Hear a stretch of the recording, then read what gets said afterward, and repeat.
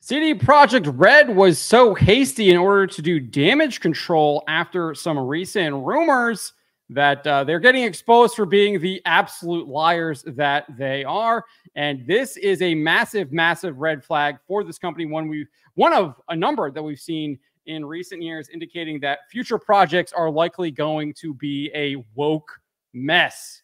Before we get to this, I'd like to ask you, please hit that subscribe button, hit that bell for notifications so you don't miss any of our future videos here at the Trent Report. This is the headline. CD Projekt Red CEO Michael Nowakowski claims company hires based on merit, despite company's website claiming it embraces equitable practices. You can't be hiring based on merit if you are indeed embracing equitable practices. Those two things are not compatible. I think you're lying, Michael Nowakowski. On top of that, we know that they have a scholarship program that literally excludes men. So no, you're not hiring based on merit. Absolutely not. Let's just start off right there. So, but how do we get here? How do we get here? Well, Endymion shared some details about what a source told him was happening inside CD Projekt Red.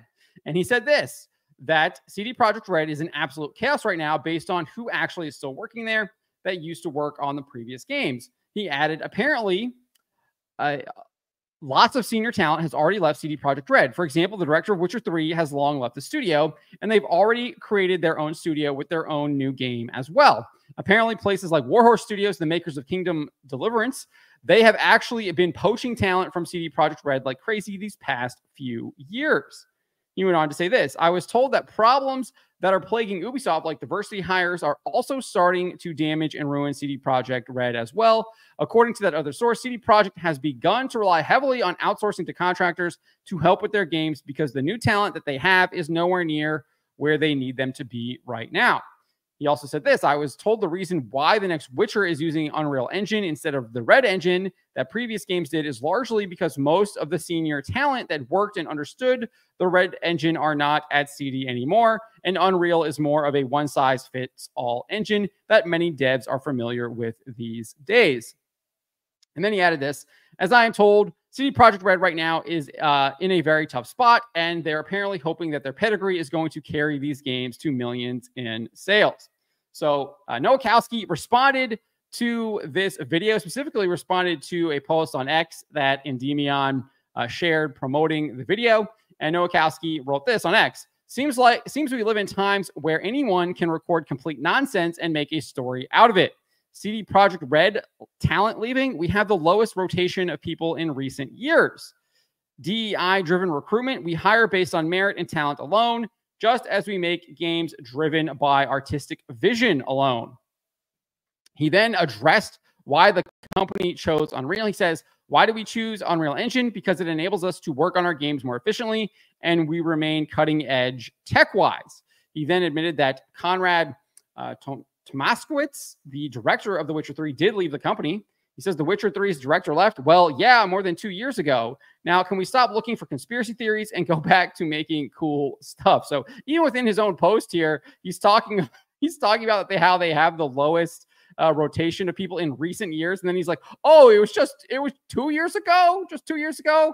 That's so long ago. I mean, you literally can't make this stuff up. These people are so deceptive. I think they buy their own lies. I think they literally believe their own lies. They live in a world of lies. So when they lie, they probably think they are telling the truth when it's so apparently and blatantly obvious that it is a lie, because they're just living these lies that they've deluded themselves into thinking that is kind of reality, despite the fact that it's not. So let's break down some of these claims regarding top talent leaving CD Projekt Red. Reddit user Agusk extracted a ton of information from a Legacy Kill HD video that detailed that at least 11 directors and department leads left CD Projekt Red back in 2021, or had at least left by then, following the release of Cyberpunk 2077. So there's the video if you want to watch from Legacy Killer. And then here's the Reddit post if you want to see that. But basically, he lists off all of these people that used to work at CD Projekt Red. A lot of them worked on The Witcher 3. You have the game director, Konrad Tomaskowitz. You have quest director, Mateusz Tomaskowitz. Cinematic director, Paweł Swiernowski. Head of production, Peter Chris Wanuslik. I'm going to butcher all these Polish names. I'm sorry. Principal engine programmer Balas Torek, lead animator Jamie Burry, creative director Sebastian Stepien, senior producer Dominika Gonsarowska, engine director Tomasz Janarski, and art director Katarzyna Radisiuk. So there's a lot. Those are a lot. And those are all like department heads, directors. They all are gone. They're all gone. Like art director, quest director, cinematic director, head of production, game director, principal engine programmer. I mean, that is a lot of talent that has left. That has left. So yes, you have lost talent. Maybe you're not losing it as quickly as you once were, as you claim, but you clearly have lost top talent. Endymion is correct. You have lost top talent. As far as the fact that you hire based on merit, we know this is an absolute lie. You literally have a page on your website that is titled Diversity and Inclusion. And what does it say? Our purpose is to create revolutionary role-playing games with memorable stories that inspire gamers. We can only deliver on these goals and promises with an amazing, passionate team whose talents and professional skills reflect the breadth of experience in the world. A diverse and inclusive work environment boosts creativity and innovation, which is exactly what we need in order to push the limits of technology and storytelling. Who is making these? Why do they always repeat the same claim that it's boosting creativity and innovation? I 100% don't believe that is the case. You would think that people that had a singular vision were all on board. They would be the ones actually performing better. I mean, that's usually the case when you look at sports teams, that everyone is on the same page. They aren't all trying to do their own strategies. You don't have the forward trying to play defense and the defender trying to play offense on the soccer team. No, they know what their role is. They know what the vision is. They know the system that the team is supposed to be playing in order to achieve success. They master that system and they find that success. They're not trying to have all of these different people trying to do all kinds of different things and all this other stuff. It doesn't even make sense.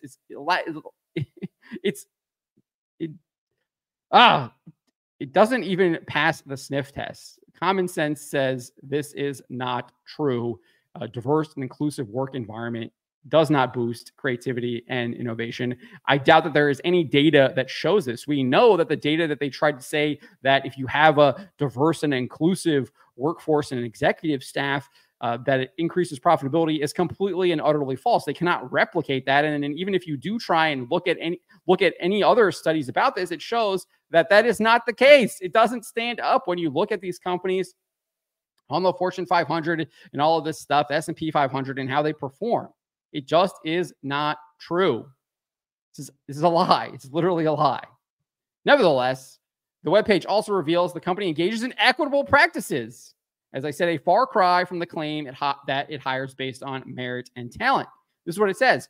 We're not afraid to stand for what we believe in. By implementing inclusive benefits and creating a space where everyone can be themselves, we create a positive example for other companies and help affect positive social change. Healthy teams are ones where all team members feel good, valued, and safe. And these are the teams that we want to empower inside Red by introducing various initiatives.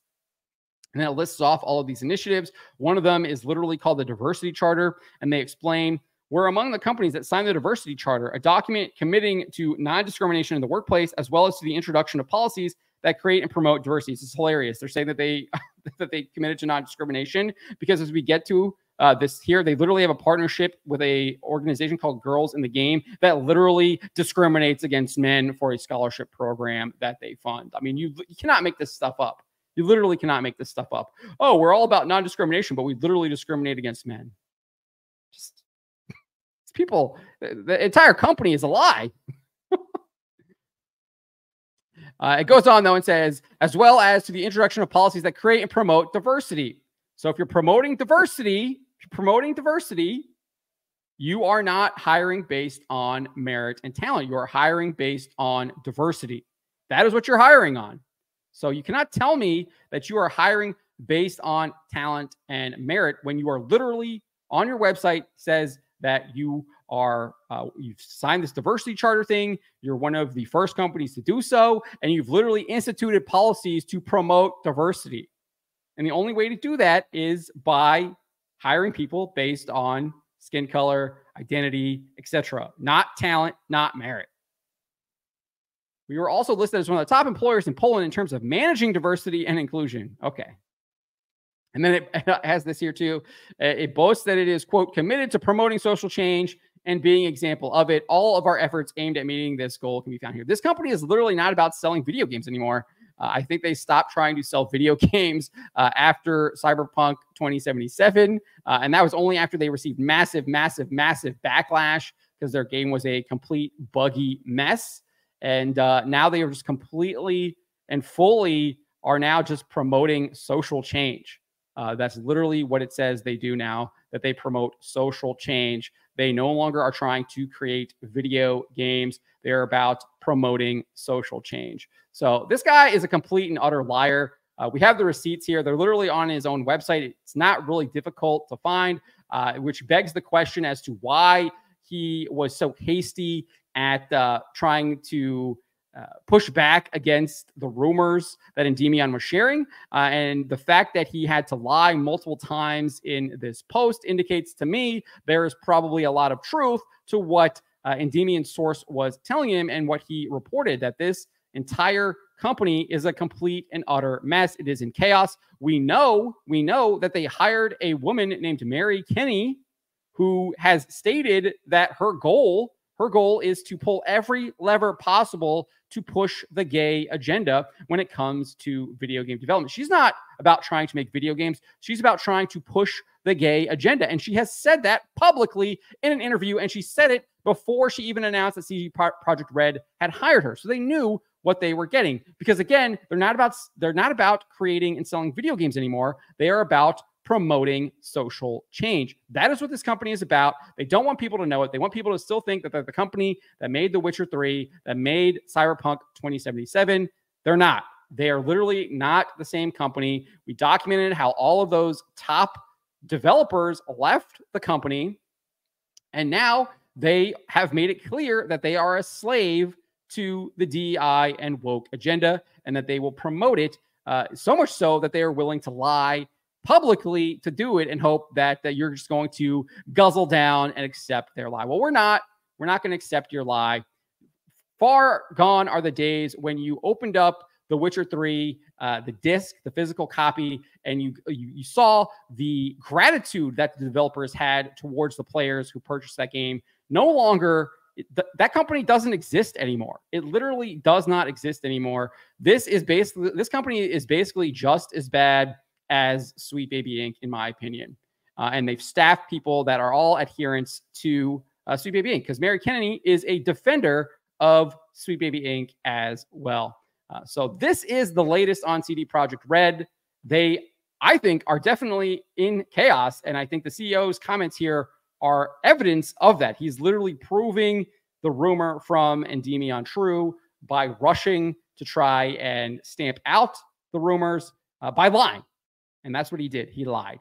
And so we are going to reject CD Projekt Red moving forward unless they show true contrition, and they do so not only through their words, but through their actions. And that means they will have to radically alter the policies that they have enacted at their company and make significant staffing changes as well. And probably they will have to remove their DEI department, which they do have, because if you look at this, go back here and look at this, they literally have a culture, diversity, and inclusion director. So they have an entire department dedicated to pushing this ideology, infecting every part of the company.